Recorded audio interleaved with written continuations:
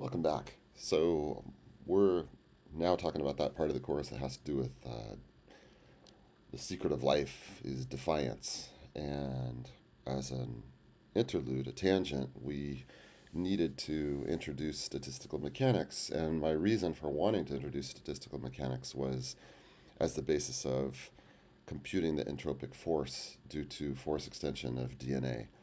And so, we in order to pull that off, even though it's interesting. I mean, when we pull on DNA, what we're doing is we're basically pulling out the wrinkles, we're pulling out the fluctuations, and in some sense that's a dynamical process. But in fact, the rate at which we pull with optical trap is so slow in comparison with the period of vibrations of the DNA. The DNA itself is effectively in equilibrium with the surrounding heat bath all the time.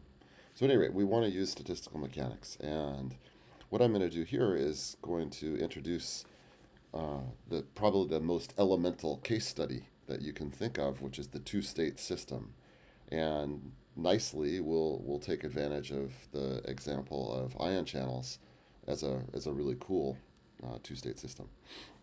So what's the story? The story is that the cell is comprised of a variety of different compartments. As you see in the bottom case, which I think is the most glaring one, we have organelles such as the mitochondria, such as the ER, such as the Golgi, the nuclear envelope, peroxisomes. We can go on and on and on with this. And at the end of the day, the different organelles are separated from the surrounding medium by membranes. The cell itself is surrounded from the external world by membranes. And the kinds of questions that we'll consider in that context are how do things get across those membranes? And one way to get a sense for this is to note the wide range of permeabilities. Now, earlier, when we talked about frogs, I introduced the linear relationship between flux and the concentration difference across the membrane. The functional form of that was J the flux is equal to P times delta C, where P is the permeability. The units on the left-hand side of that, I have J, which is number per area, or volume per area per time. Like if I'm thinking about water flow across a membrane, then the flux is volume, so cubic meters per meter squared per second. And the right-hand side has units of number or volume per volume, number per volume. And so what this means is that the permeability itself has units of length per time. That may sound a little weird, but one way you might conceptualize why those are the units is like if I'm thinking about water flow, then the units are actually, or the thing that's going on is I have volume per area per time, which has units of length per time. What I want you to notice here is that we have like 12 orders of magnitude difference in permeability. This makes me think about the question of, what are the largest extremes in material response? How many orders of magnitude difference are there in material response if we think about the various materials out in the world? And so, a good example is viscosity. Viscosity can vary by many, many, many orders of magnitude depending on temperature. And just a sort of trivial example of that you can see in your kitchen is if you've solidified your honey, it's up in some, let's say you make it cold, you could put it in the freezer, and then you measure the rate at which it flows, and then compare that to what happens after you put that same bottle of honey into boiling water, and you'll see that the flow rates are really, really very different. So the viscosity is varying over a wide range of values. Here, and I should mention, I think if I remember correctly, that there's, in electrical conductivity, there's something like 30 orders of magnitude difference between the best insulator and the best conductor. So, huge range. What we note here is that water is very permeable across the cell membrane, but particular ions such as sodium, potassium, etc., they have very, very low permeabilities. The cell's solution to that conundrum, or I should say maybe the cell's solution to that good aspect of the lipid bilayer membrane, is that it has proteins that transiently change the permeability. What I mean by that is that the ion channels open. They open in response to some sort of stimulus, and the opening is usually temporary. And in so doing, they change the permeability of the membrane system because now ions are able to transport across the membrane readily during the time that the channel is open. So note that there is a variety of driving forces. When I talk about driving forces, what I mean is that there's different ways to activate the channel. On the left, you see the case where there's a voltage, a change in the voltage, and in response to that, the channel will open. The middle cases are really exciting for me because we'll talk later about allostery. So this is the notion that a ligand can bind onto the channel, and in response, the channel will open or close. It could go either direction. But that's an allosteric conformational change where a ligand binds and that leads to a conformational change. And then on the right-hand side, you see tension-gated ion channels. So how do we know about ion channels? So one of the ways is really the first example of a single molecule biophysical measurement where, as shown in the upper right, you take a patch of membrane by using a pipette with some suction pressure, and then you insert that excised piece of membrane into a solution. There's electrodes that are deposited inside of the pipette, and then either by putting in ligands or by applying voltage or by applying suction pressure, which gives a tension, what happens is that the ion channel will open, and the kind of current traces you will achieve are shown in the lower left. Let me give you a better example of that. So in the upper left here, what I'm showing you is a voltage-gated, this is a trace from a voltage-gated ion channel, and you can see that it goes between closed and open, closed and open, closed and open. And depending upon the voltage, the fraction of time spent in the open or the closed state will change. And you see that in the right-hand side. So at the very top, at the applied voltage of minus 125 millivolts, then most of the time it's closed. At the bottom, you see that much of the time now it's open. If we wanted to compute the open probability, the way we would do that is to compute the fraction of time that it spends open divided by the total time. That gives us P open. Now, if we do that for each value of the applied voltage, what we'll find is a curve like that one shown on the left, where what we see is that depending upon the applied voltage, the fraction of time spent in the open state changes.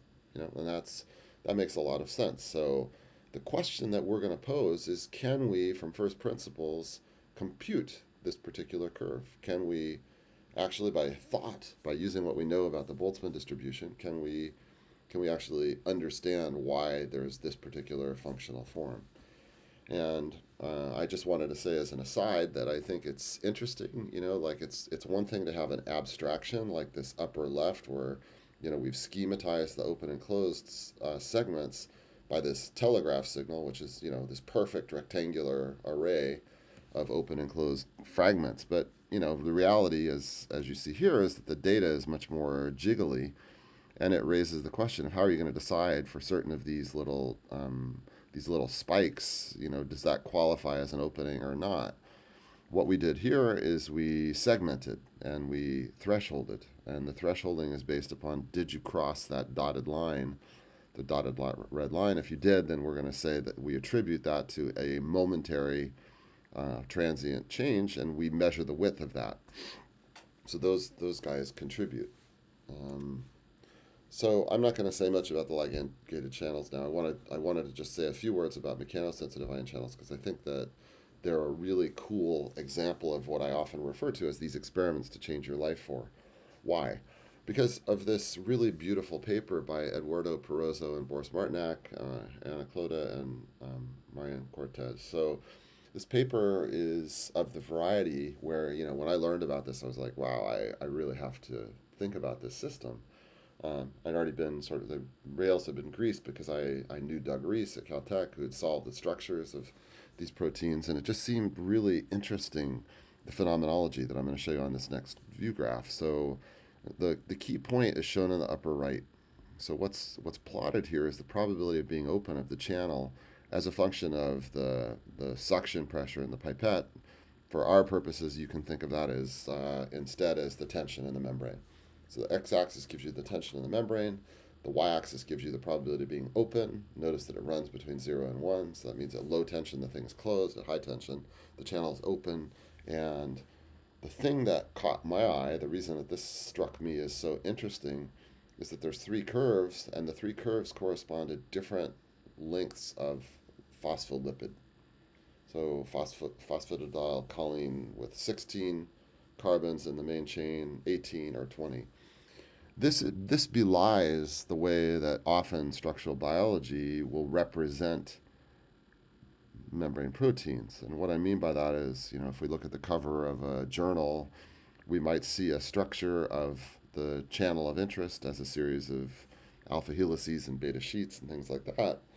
But the representation of the membrane will just be as two horizontal lines. And yet this really shows that the channel cares about those lipids, and it cares about the environment. And we actually, I should say, Paul Wiggins worked out a really, really nice theory of this in the early 2000s that I think really gives a very plausible hypothesis for how this gating works. And I think it's in a way quite profound, actually. So I want to just comment. This is really an aside, but it's a very important aside for me, and that is that many examples of systems that we're going to care about involve either let's say they involve the performance of work or the investment of energy. And the classic example of this is shown in the upper left. This is the apparatus used by Joule. You can see, if you look carefully, the box has a thermometer in it and has two paddle wheels, or two paddles. And as that thing turns, it heats up the water. And so what Joule was able to do is to measure the so-called mechanical equivalent of heat, the idea being that as the weight lowers, there's a certain amount of work done. That's converted into heat as this thing turns around. And what I wanted to say on the right-hand side, upper right, is that in many ways we can think of the clever modern apparatus as really corresponding to the lowering of a weight.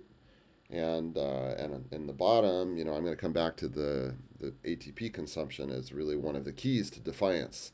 And what I want to say is that, for me personally, I'm not speaking for anyone else, it's strictly subjective, but I'm always interested in, can I find a way to conspire to remove ATP consumption and replace it either with the compression of a piston or alternatively the lowering of a weight. And the reason is because then I can control the amount of energy delivered, and it's very explicit where that energy consumption is in the problem. And so for these mechanosensitive channels, I just wanted to say that the idea here is that we can think of the tension applied on the edges much like the springs in a trampoline. So, when the channel opens, what happens is those weights get lowered, and that's going to show up in the free energy that we would write down, and that's the driving force. The bigger the weights, the larger the tension, the more probable it will be that these channels will be open. Okay, so now what I'm going to do is I'm going to transition to my iPad here, and we'll think about this from a concrete quantitative form. So let's see if this is going to work. Looks like it will, which is good. So here's the deal. So we articulated the statistical mechanics protocol. So the first thing we do is we write down the states. So I'm going to start by writing down the closed state of the channel, which I iconize by this little cartoon, a badly drawn cartoon. Let me do a little better than that. There's a closed state, there's an open state, and those are my states. And that's the whole reason that I wanted to do this ion channel, is because this is a two-state system. It's really like the simplest thing we can do in statistical mechanics. The next thing we want to do is we want to write down the energies, and I'm just by fiat going to declare that I'm going to give a name called epsilon closed to the closed state, and energy epsilon open to the open state, and I'm going to note that in principle both of these can depend upon the driving force. So both change with the driving force, And when I say driving force, what I have in mind is, i.e. the voltage, the tension, or the ligand concentration. Those are all ways that I can tune the driving force and tune the difference between these two energies. The next piece in the statistical mechanics protocol is the multiplicity. That is to say, the number of different ways that the state of interest can occur. For this case, the answer is 1. In other words, there's one closed state, there's one open state. Later, when we think about ligand receptor binding, when we think about DNA pooling, there's going to be many, many states that correspond, many, many different versions of a given microstate. So, for example, when I'm pulling DNA, there's many ways to have a polymer chain of length L. And we will try to represent that in some sort of a coarse-grained way later. And then finally, the statistical weight. That's the last piece in the puzzle. Statistical weight.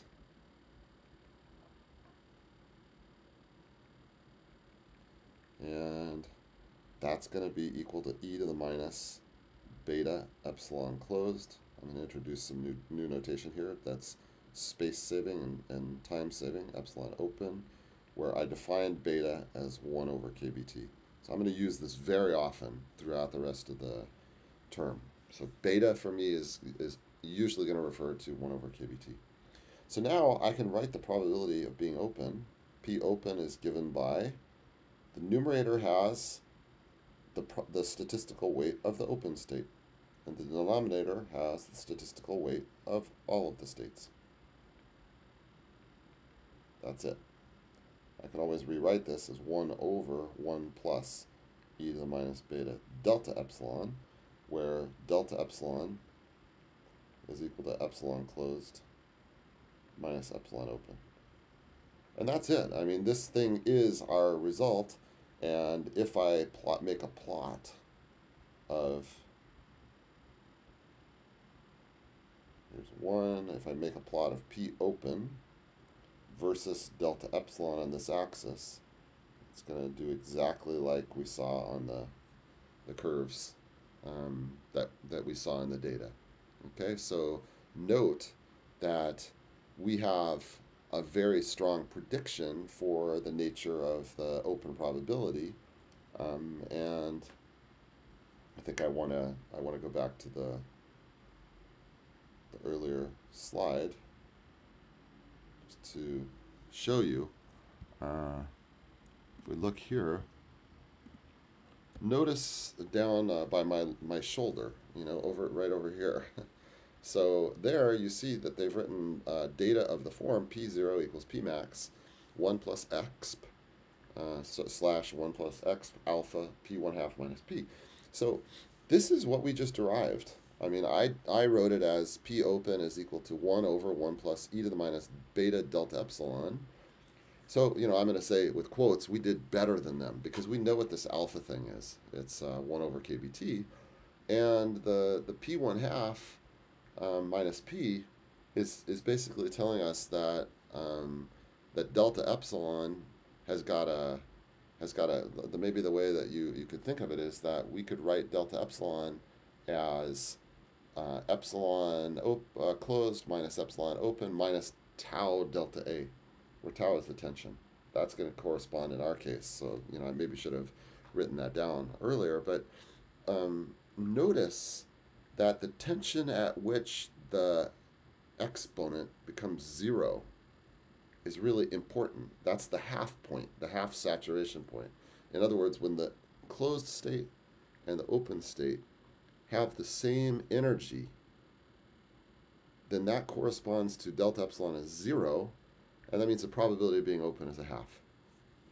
That's always going to be true with these two-state systems, is that there's a midpoint. The midpoint is when the two effects balance each other perfectly. For example, ligand receptor binding.